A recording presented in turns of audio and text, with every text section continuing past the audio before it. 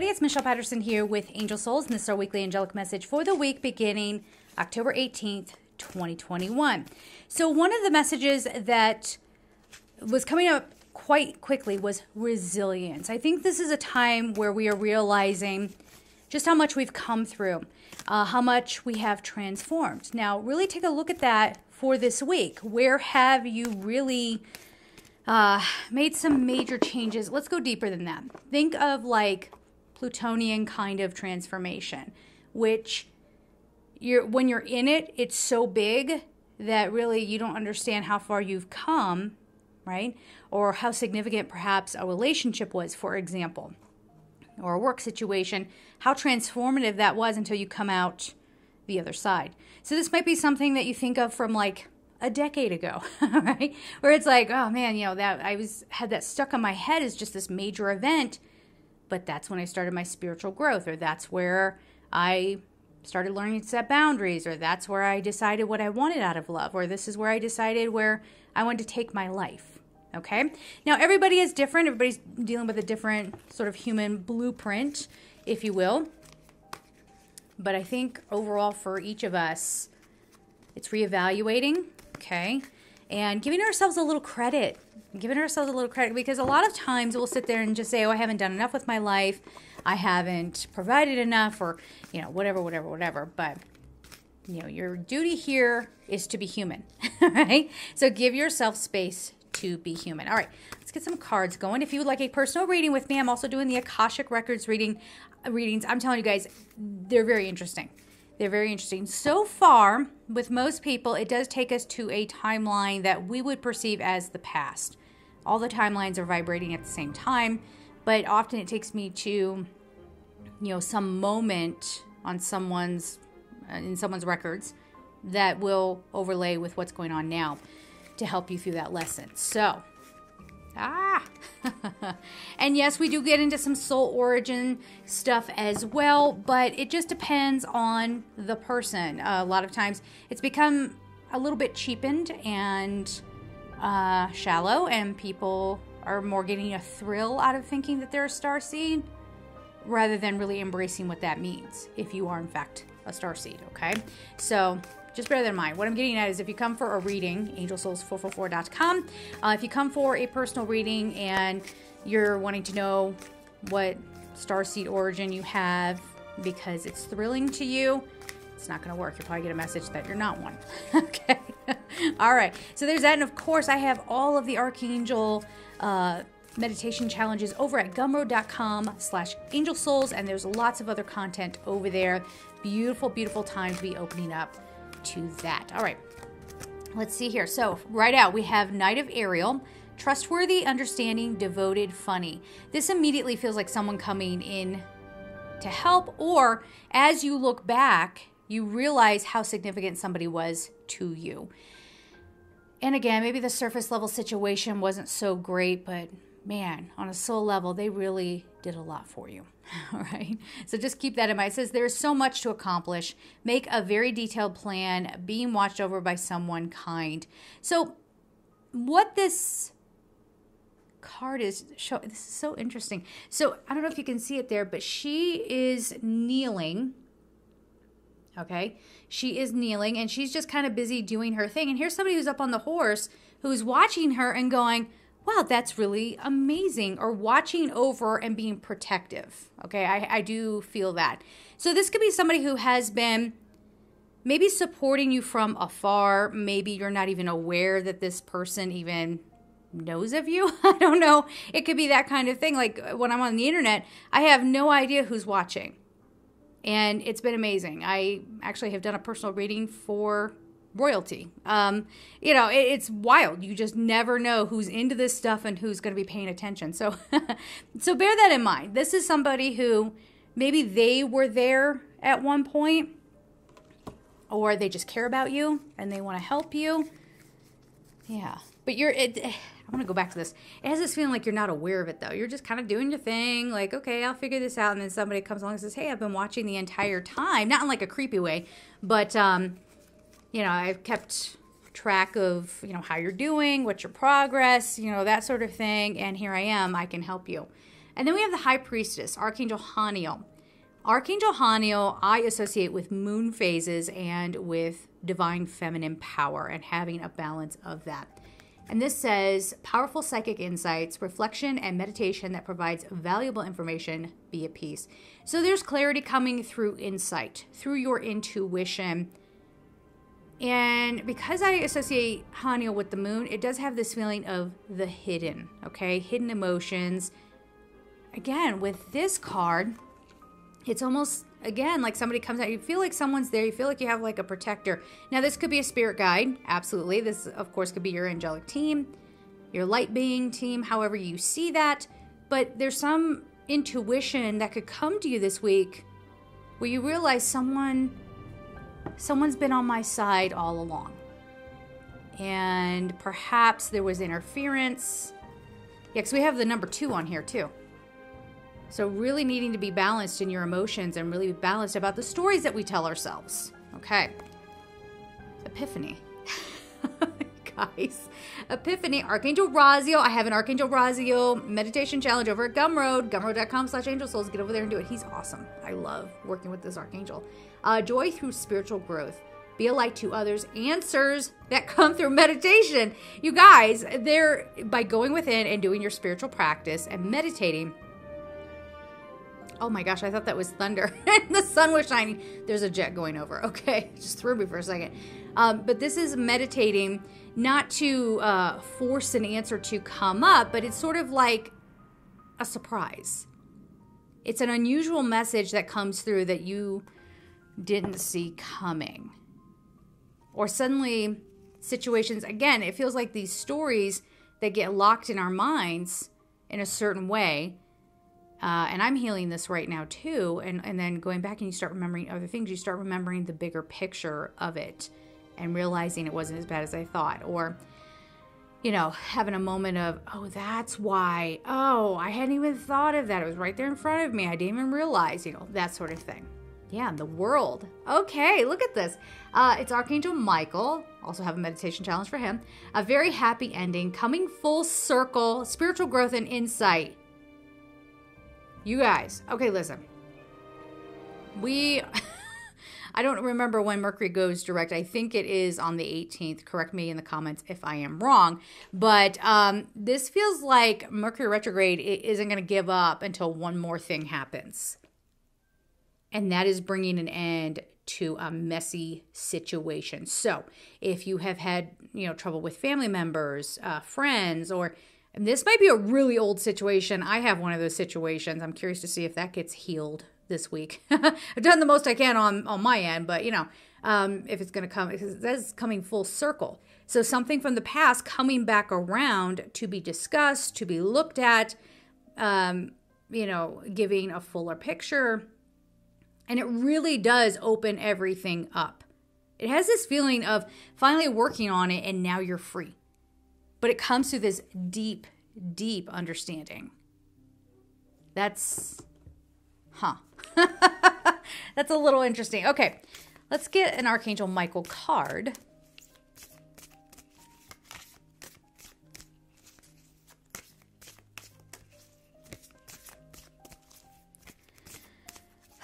Okay. Lots of cards are flying out. Okay. Being highly protected. There's all this Michael energy, and I brought over the Archangel Michael deck. It's someone in the physical who's been, and like I said, it could be a spirit guide too, but the spirit guides or angels might be working through somebody to help you spark some realization. Okay, you created this situation, and you have the power to change it. Thank you for letting me lean on your strength and for reminding me of my personal power. This is talking to Archangel Michael. Please guide me to manifest and heal according to divine will, creating peace and blessings for everyone involved. It's like it's talking about a situation that's finally coming back around. And this whole idea of you created this situation, you can change it, is exactly what I was saying about how we'll get these stories locked in our minds that it is this way or that way. You see what I'm saying? And you get more information. You get more information. I kind of want more cards. Okay, which ones? The Michael deck. Okay, so let's get another card out of here. a silent protector. There has been, that message feels like it's someone in your physical realm. This one is explore your options. Dear God, thank you for your wisdom and love, helping me see, understand, and assess all of my alternative options. Please guide me in the best direction for my health, happiness, and life's purpose. This is letting something go. This is letting something go because you finally have the full picture, the full story. You have some intuitive hit about it. Now, not everybody who's watching this is going to have somebody from the past come back. Let's say, for some reason, an example of like a father, figure, or an actual father that you've been estranged from. Or maybe this father left you when you were young and you've held on to this pain. There, you might not have that person come back into your life, but you're going to have this epiphany, this intuition hit. That's probably what it was. Or maybe somebody gives you a piece of information and you realize, oh my gosh, I've been hanging on to that for so long and not realizing that this is what this person was dealing with. Now, we're not sitting here saying, make excuses for bad behavior. But, some people are coming from a bad intentioned place when others are coming from a pained place. Now, we could argue that people with bad intentions are also coming from a pained place, but sometimes people just don't know what else to do. Sometimes they just don't have the tools to handle things the way we would like them to. All right. So explore your options. This feels like exploring your options about, for some of you, it's about your spiritual growth and what direction you want to go in with that. Any kind of spiritual practice that you're doing, please do not treat it like it's something to spice up your life. I don't know how else to put it. Like, people coming in and going, am I an incarnated angel? It's hitting on something else. That's an egotistical thing. Am I better than everybody? Am I more special? No, it's not that, Michelle. I just want to understand myself better. Well, you understand yourself better by tuning in to your own voice and not letting other people categorize your one piece of your soul, which is, fragmented, right? I mean, you're split up into a lot of expressions right now. Does that make sense? I hope I'm saying that in a way that's landing. So there's a lot here about bouncing back from something. We were saying resiliency, putting it to rest, putting something to rest. This may be getting to say what you have to say. Now, if you do have this opportunity, let's say this week, to have that discussion or to heal something, some of you gave up on a career or a dream or something, and you might find now that you can come back to that. This is not the time to sit there and start having attitude with the other person, start screaming at them and trying to just win the argument. That's not the idea. Now, if you sit in a situation and you feel anger coming up, just try to express like, okay, I'm feeling some anger right now. Just have some awareness around your response, right? So I'm not telling you to be in denial here about how you actually feel, but you don't want to make things worse.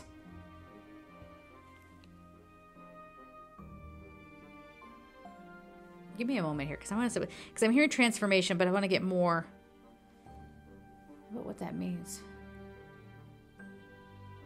This is opening up. We were saying this a few days ago, where it was like an ending of a soul chapter for a lot of people. And this is the end of some sort of struggle, something that has kept you just spinning your wheels, spinning your wheels, spinning. Maybe you have been ruminating about it. And it feels like an injustice. Here's what's so funny about this. It feels like an injustice, but there's a lot of love around this. And so it has this feeling of a huge misunderstanding, perhaps. But again, this whole idea that someone that you thought was an enemy is not actually an enemy, right? They have cared for you. Again, I keep feeling this like parental energy for some of you out there. I pick up on whoever's watching, okay? So there's this parental energy where it's like, maybe it's a mother that you're not speaking to because you just can't see eye to eye. You just don't agree on things and what have you. And you find out, well, this parent has loved you this entire time, Okay, so it is that. It has this nice, even feeling about it. This may also be a time where you need to make amends. Perhaps more information comes to you. Be discerning, because don't forget, we live in a world where there are very manipulative types of people who are always trying to make you feel bad. They're trying to gaslight you, scapegoat you, what have you. So if you are really tuned into your instincts and you've educated yourself on this, not so you can diagnose everybody, but so that you can be aware, then all your little alarms will start going off. Okay, and you'll know, like, they're just trying to manipulate the situation. But I think what we're talking about here is, no, I was trying to tell you I didn't feel that way. Or no, I thought you meant this, and that's why I, did this. And it's all of that. And then you come together and you realize we can let this pain go. Whatever the situation was, it's done now. And it has, you have the power to change this. It has this rebirth kind of feel about it. So it could be a fresh start. Now, again, if you're sitting here listening to this and it's like an ex who you never stopped loving, and you've always hoped that that ex was going to come back to you and all this stuff. For some of you, sure. There are a lot of people watching this, so I guess that could be it, but be careful. Don't be cycling around old lessons. This would more be, we've grown up. Here's where I was, this is where you were, okay. And then you can take it from there about how you want to refresh this. So for some of you, it is a parting of ways. It's like, okay, we're done with that. We're never going to speak again. We've laid this to rest. I've done that with friends in the past where we kind of drifted apart. And a lot of times I pulled back from them because I started feeling like there was some narcissism there and taking advantage, and, everything was about them and all of that. So I started pulling back, and inevitably I would allow them to hoover me back in, and I would come back in and I would have that clarity moment of, no, I wasn't wrong in walking away. Here we are again. Say what we got to say. And then we would part ways. Now, that's just for some of you. Others, you may decide to lay something to rest and need some time to heal, but maybe you're working on a friendship. And yet others are going to probably make a mistake. I'm going to lay it down for you. I'm going to make the mistake of, oh, yay, we fixed up the past. Let's jump into a romantic partnership. Instead of letting the dust settle a little bit. So just be careful. Tread lightly here, all right? And be listening to your intuition. Your intuition is not going to fail you. It is here to help you through this situation, all right? So comment down below if you care to share what's going on with you. I'm curious to see what comes up as well. So we're going to leave it there. I'm sending you all so much love, and take care.